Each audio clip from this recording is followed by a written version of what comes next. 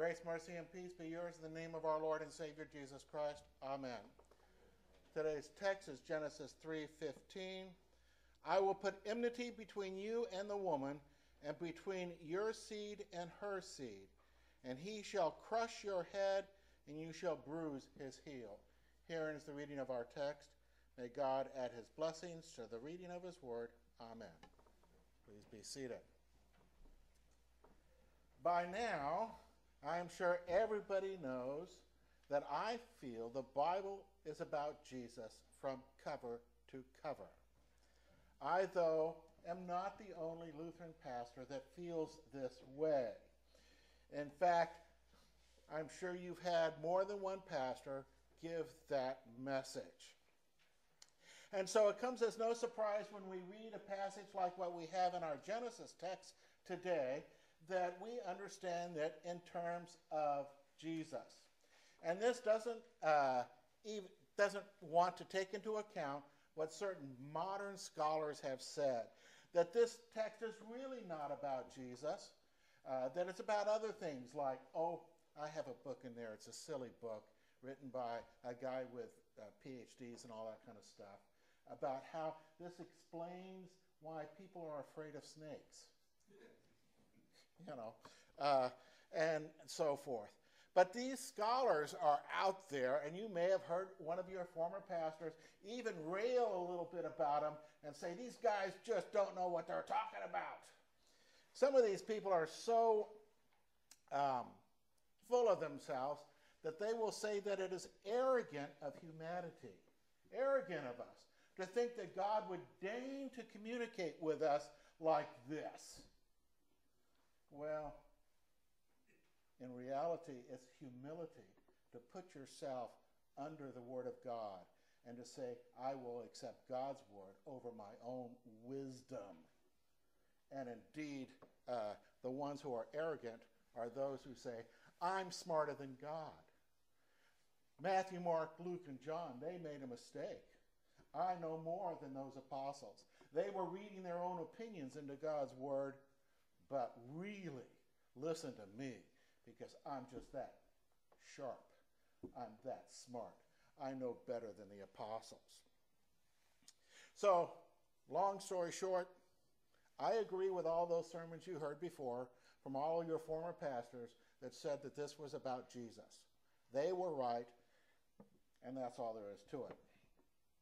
But today, we're not really going to be talking about that so much, about how this is talking about Jesus' victory over Satan on the cross. Yes, it does mean that Jesus is going to have his heel bruised, that is, suffer tremendously while he suffers and dies for us. And it does mean that the head of Satan, that is the power of Satan, is crushed by Jesus' bloody or strange victory on the cross. But we're going to look at this a little bit differently today. We are going to look at a broader aspect of the curse. We're going to look at things like thorns and death and so forth. And because we're so centered on Christ's victory on the cross, which is a good thing, sometimes we forget that the victory is more or broader than simply opening the doors for heaven to us. And I don't want to say opening the doors to heaven is a small thing. That's the biggest thing. That's the pinnacle of it. But we also have here thorns and thistles and, pain and childbearing and all of this stuff that comes along with the curse. And God gives this curse, and basically what God is telling the people of Adam and Eve and us, he's telling us that sin has consequences. And these are the natural consequences of a sinful, corrupt world. We have all of these problems. And it's not the first time that God had mentioned this. He told Adam and Eve before the fall that disobeying him was going to bring death into the world. I mean, that's like the big part of the curse. Death, right? And then everything else kind of gets assumed underneath it. For example, if I was to say, I'm going to drive my car home. That includes the wheels in the car, the steering wheel in the car, the motor in the car. and all of that other stuff, right? So we have death, that's the big thing, and everything else that is death-related.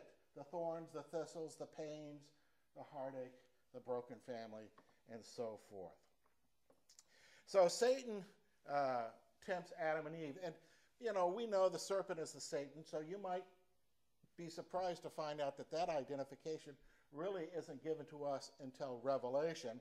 But in Revelation, we find out that the serpent is Satan. And he tempts Adam and Eve. In our gospel lesson, Jesus is baptized, and then the Spirit leads him out into the wilderness to be tempted. So we have an echo here going on, you might say. And the temptation of Jesus is what we might call the official beginning of Jesus' ministry. Yes, Satan was Jesus' enemy from conception on. But if you look at Mark's gospel, for example, he has none of those birth narratives, none of those wonderful stories, none of those stories about Jesus going to the temple when he's 12 years old and so forth, because that was all kind of pre-ministry stuff. Mark starts with the temptation because that is the official beginning of the public ministry of Jesus. And that official beginning of the public ministry of Jesus begins with Jesus being tempted. Just like Adam and Eve were tempted to doubt God's word, so Jesus is tempted to doubt God's word. I need to stop here for a minute, real quick. I want a quick show of hands. How many people have been tempted at least once in their life? Anybody? Okay. Adam and Eve fall for being tempted, but Jesus doesn't. Jesus is tempted. Think about that for a minute. Does that mean that means being tempted is not sinning? If simply being tempted was sin, then Jesus would have sinned. But Jesus never sinned. Therefore, even though everybody raised their hand when you said, I have been tempted in my life, that was not an admission of guilt. We all get tempted. Adam and Eve, when they were still perfect, were tempted. Jesus, who was perfect, was tempted. We sin when we give in to that temptation. Adam and Eve gave into that temptation and sinned and brought a curse into the world. A curse not just on them, but on the whole world, on their offspring, and they opened the door of temptation for all of us. So Jesus faces that temptation, and just like Eve was tempted to doubt the word of God, that's where Satan always likes to start. He likes to start with doubt the word of God. So Satan says to Eve, did God really say? And she had to ponder and then begins to doubt. Well, maybe God wasn't right. Maybe this is a good-looking tree, and it was a good-looking tree. And maybe this is a good-looking fruit, and it was a good-looking fruit. And then Satan says, you know, this is going to make you wise. And so she bites. And sin comes into the world. So let's return back to Jesus now. He goes out there. He has just been baptized, just before our reading in the gospel lesson. And the voice of God comes, the voice of the Father, and he says, this is my beloved Son, in whom I am well pleased. This is my beloved Son. And the first two temptations that Matthew records, Satan says, if you are the Son of God. The exact same approach used with Eve. Doubt the word of God. I might say it's the same approach used by these so-called modern scholars. Let's not believe the Bible. Let's believe our own wisdom. Doubt. How often are we encouraged today to doubt the word of God? Does God really say that anger is the same thing as murder? I don't think that's right. Does God really say that if I lust after somebody of the opposite sex, or today I could say the same sex, right? Is that the same thing as adultery? Oh, I don't think so. Does God really say that following my own will is the same thing as idolatry? Is the same thing as bowing down to a hunk of rock and praying to it? How could that be? Does God really say that we should gather together and worship in a church worship service? No. Isn't it just as good to think about God while I'm out on the links or out in the woods? Does God really say that gossip, talking about people behind their backs, is a sin? How could that be? Just listen to the news. Doubt the Word of God. That's where Satan comes in. It is so easy to doubt, but Jesus doesn't. Jesus lives by every word that comes from the mouth of God. He overcomes by that word. Adam and Eve abandoned the word, but Christ lives by it. Now, in our text from the Old Testament, we see that God speaks of thorns and thistles and so forth. And he is not saying, why don't you stop being a gardener? Because it's just going to be a lot of hard work. That's not the main point. Thorns and thistles and so forth are used symbolically throughout the Bible to represent sin, to represent temptation, to represent trials. In fact, Paul once, says, I have this thorn in the flesh. And scholars have been debating what he meant by that all the time, long time. But what he meant that is obvious is he's got this persistent problem, this persistent effort to detract him from his mission. Moses, talking to the children of Israel, says that the Canaanites, because they have not been eliminated, they are going to become a thorn in their side. What does that mean? It doesn't mean that they're going to turn into little sticker bushes and start jumping out at them and sticking them in the side. It means they're going to be a persistent problem, a persistent temptation to draw them away. So that you can see, for example, Jezebel, who was a descendant of Canaanites, brings Baal worship in. That's exactly what he's talking about. She was the thorn, a thorn. Okay? So these thorns are something which we see over and over again.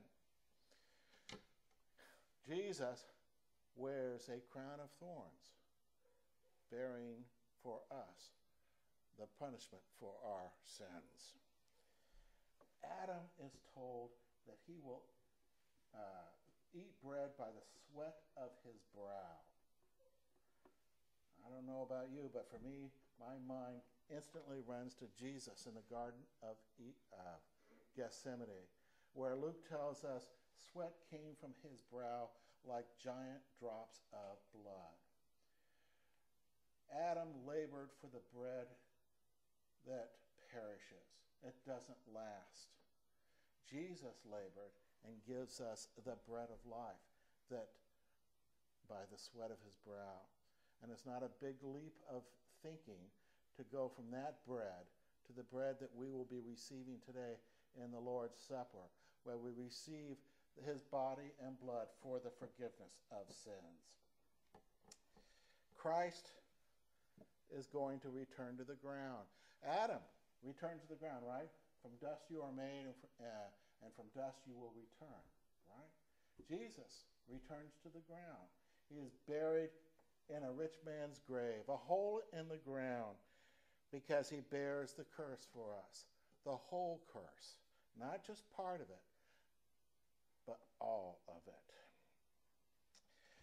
When Adam and Eve have sinned and they hear God walking in the garden, what do? They get embarrassed.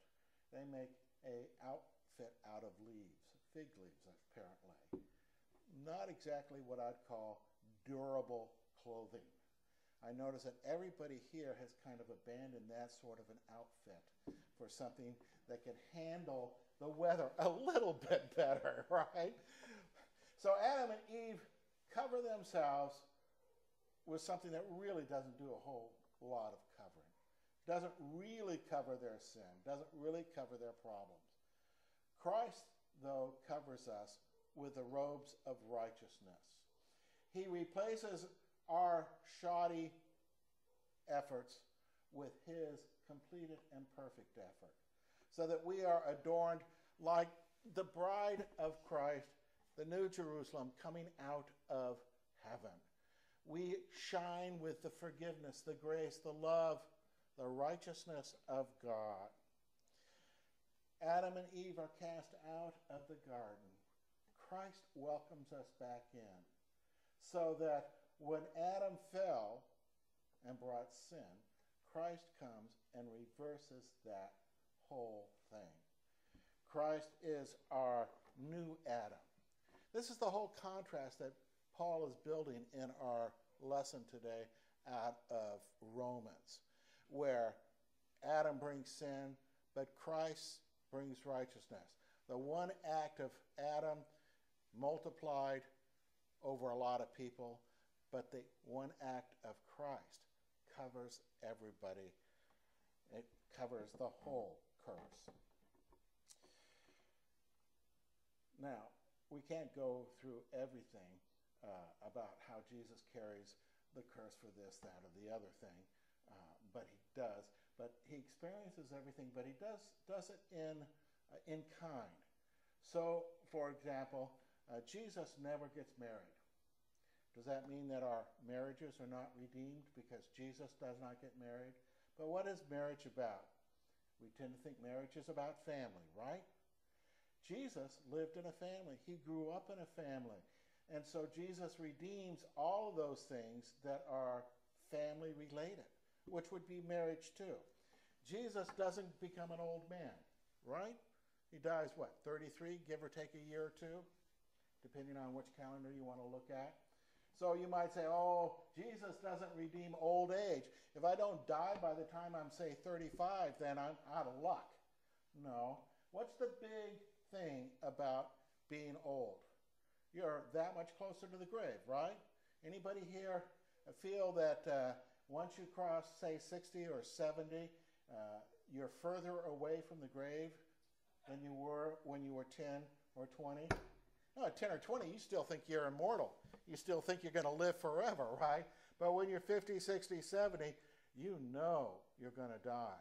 That's the big thing about old age. And Jesus faced death for us, didn't he? So even though he doesn't face every specific thing, he faces all that we face in kind, in category, if you will. So we see, like in Romans 5:18, we read, let me turn my page. Therefore, as one trespass led to the condemnation for all men, so one act of righteousness leads to justification and life for all men. So Christ overcomes that curse, that general curse, for us.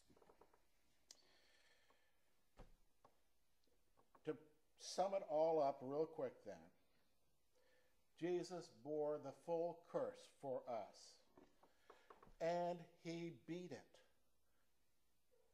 He beat it for you, and he beat it for me, so that we can have life eternal. Amen. May the peace of God, which passes all human understanding, keep your hearts and minds in Christ Jesus our Lord. Amen.